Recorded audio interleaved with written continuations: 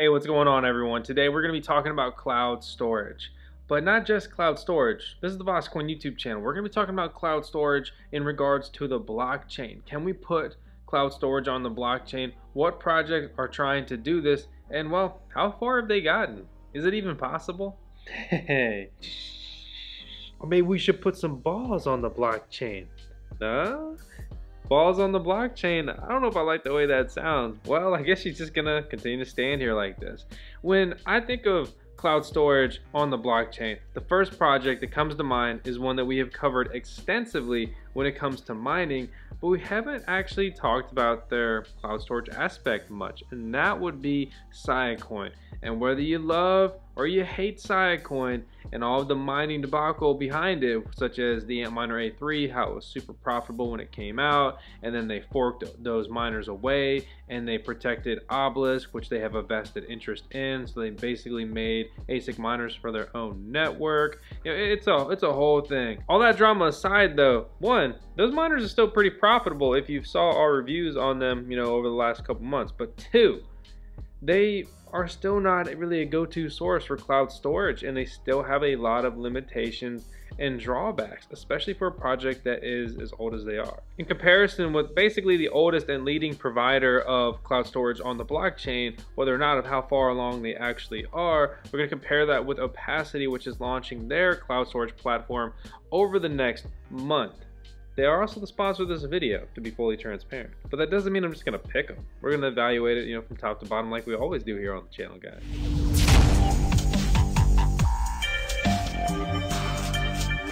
First off, let's look at SIA. So they build their storage platform whether you want to be a renter or a host. So a renter would mean you're renting that cloud storage. Say I want to put my photo album on the cloud storage, make sure my house doesn't burn down, I lose all my precious photos, right?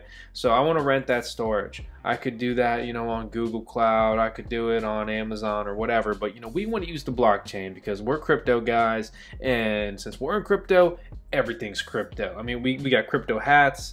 This is a Volcom shirt, but it looks pretty close to Ethereum. Like, everything's crypto, guys. All right.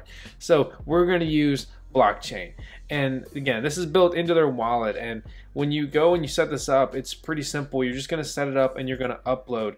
When you do that, you're going to do a contract of about 500 Siacoin, and you're only charged for what you actually end up spending, but all of it is locked for the duration of your contract. The actual amount of Siacoin it's going to cost to store your data on the blockchain will vary, and it's about $2 per terabyte. This is going to vary. It seems like when they move forward in these versions, they are reducing the prices. So you can see when they were using 1.3.1, it was costing, maybe $4 to store that first terabyte on the blockchain. But now with version 1.3.4 in October of 2018, that same amount of data cost, about a quarter of that. If we compare this with Opacity, they're stating that their 1 terabyte storage plan, which is not available yet, to be very, very clear, and Siacoin is, but it's going to be 15.625 OPK, also known as Opacity. What does that come out to though? So that's going to be about 70 cents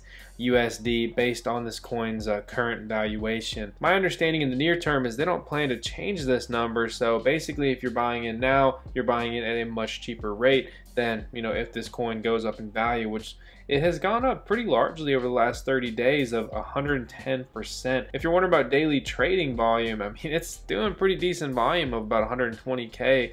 That's on KuCoin. Just for reference, trading against the Bitcoin. So this is off their website, so obviously it's going to look good and be in their favor, but basically 100 gigabytes is going to cost about 2 cents per a March valuation of Opacity, right? Well, we're talking terabytes, for the duration of this video, so we upgrade that to a terabyte. That's about 24 cents, which is much cheaper than Siacoin. But Opacity is an idea. Siacoin is actually functional. It's not, perfect by any means, but it is functional.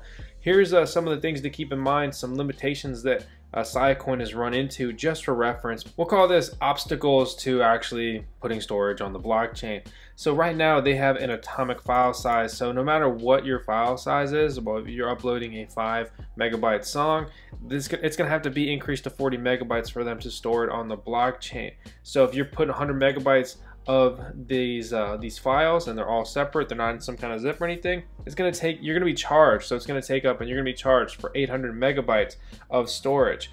Also, keep in mind is that SIA uses a redundancy factor, which means that SIA splits your files across 30 hosts for a 3 times redundancy, and only 10 pieces of file are needed to reconstruct it. So thus you have that triple redundancy. Having some redundancy is absolutely critical, because if you use cloud storage and one of the hosts fails, and like I could go become a host and, you know, say my house blows up, you know, damn terrorists, well, they blew my house up, and now not only am I blown up, you know, Tails got blown up, but also your files got blown up. And if you didn't have any redundancy going on, well, like, see you later, man. You just lost all your stuff, and it kind of defeated the entire purpose of everything that you did with backing up your data here on the blockchain cloud. As far as the redundancy that's planned for Opacity, basically, this is pulled from their white paper, and this is not an official, you know, 1.0 published version, just for reference, but transactions are propagated throughout a network of nodes that have mutually peered with each other. While each node maintains a redundant copy of the transaction,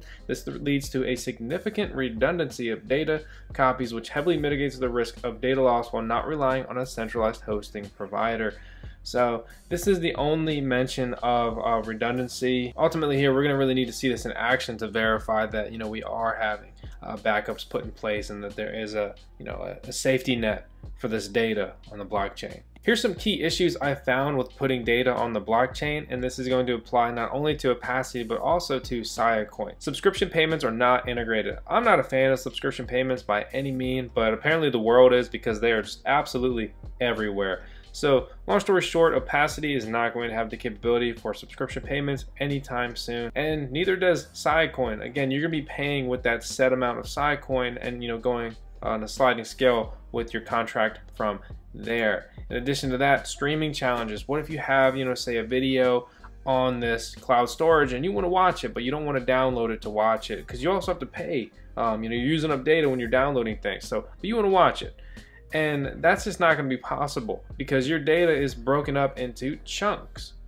Thus, you would have to watch each individual chunk, and it's just not happening. And while this is taken from the Opacity white paper, you're also not going to be streaming data off the Siacoin network right now either. Immutable files. So due to the storage medium and breaking it into a bunch of chunks, this also not only a difficulty in streaming, but it's also a difficulty for editing. So let's take my Mega NZ for example, which if you've been following the channel, you know I put all kinds of mining files up there. Well, let's say I wanted to make an adjustment to, say, like this Gren miner, which is an obsolete one now, just for reference. But let's say I wanted to make an adjustment to it, right? So maybe I wanted to just update the README. I didn't want to, you know, disturb the whole file. I can simply delete this and upload a new version right here, and, you know, I can have this edited right here in this folder. It's very, you know, intuitive. I can even come in here and, you know, say I'll go to rename, and I could rename this, you know, instead of start, we could have finish.bat, and it's going to adjust right there real time. And the next person who downloads this file, they're going to get the file with the finish.bat in it instead of the start.bat. And my point is just that it's not a big deal renaming your file in that regard, but it could matter to you. You can adjust your stuff on the fly, but, you know, the comparison here is that this is a centralized hosting provider. Okay, so they go down, see your files, you're gone.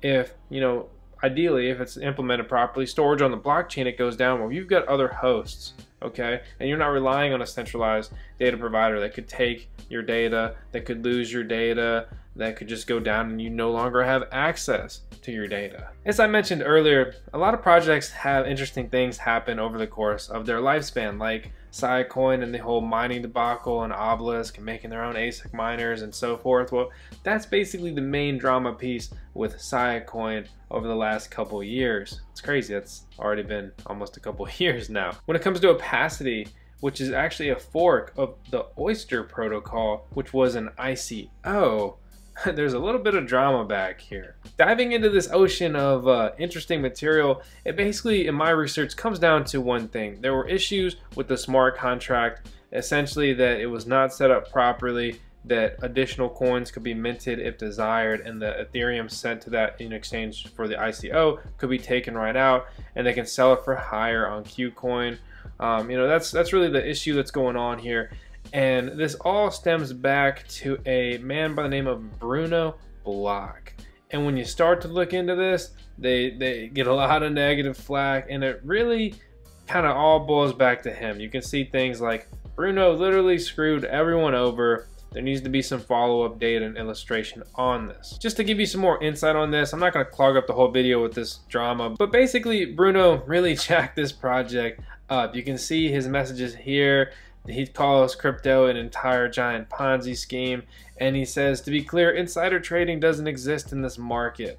And if that's the case, I mean, this is clearly a guy we want to stay far away from in everything he's involved in. And to be clear, he is not and has never been involved in the actual Opacity project. That's pretty much why they forked the damage control, to try to basically reboot their project. If we click over here to CoinMarketCap and go in the search bar, Oyster/Pearl doesn't even exist anymore as far as CoinMarketCap is concerned. Opacity is here, ranking it at 538 by market cap. Again, it's recently gone up pretty significantly in price, and the volume has increased pretty substantially lately behind that.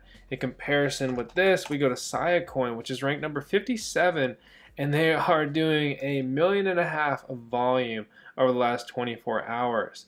Unfortunately, as pretty much every miner knows, that their price has been steadily declining over the last year, and it's showing, I mean, really it's showing no sign of rebounding. I mean, this is a total decline, flat line. That's unfortunate, but due to their infinite supply, it's an absolutely inflationary currency by all means. Basically, at the end of the day, we have more of an OG cryptocurrency trying to put storage on the blockchain. That's obviously Siacoin. We also have Opacity, who's looking to step up to the plate, and they launch in May. Opacity 1.0, you know, their launch date is May. That's next month. So I'm always really curious to see a project actually launch. You know, we're going to see a delay. Will they actually work? Are they going to be an awesome solution? Will they challenge Siacoin here? Will they bring something new to the table, or will they be a total flop? I don't know, but I don't like investing in things until I see, you know, some real proofs, until I can see them actually storing some things on the blockchain. I know they've got some kind of beta going on, but anyway, I digress. So I hope you guys enjoyed this video, and I hope it gave you some insight on just, you know, what's going on with storage on the blockchain, because I know this is just a popular question. It seems to be one of the things. It's like, why can't we store things on the blockchain, or why aren't more people or projects doing this? So, hey, here's a little bit of insight on that. If you enjoyed this video, please hit the thumbs up. Please leave a comment below. Let me know what you think. Let me know what you think about SIA, what you think about Opacity, or another project you think is doing the same thing. I'll see you next time. I just wanna be with you. Yeah, I just wanna be with you. I just wanna dance all night. Forget my problems, I might go insane. I don't really give a damn what they say. And now you know.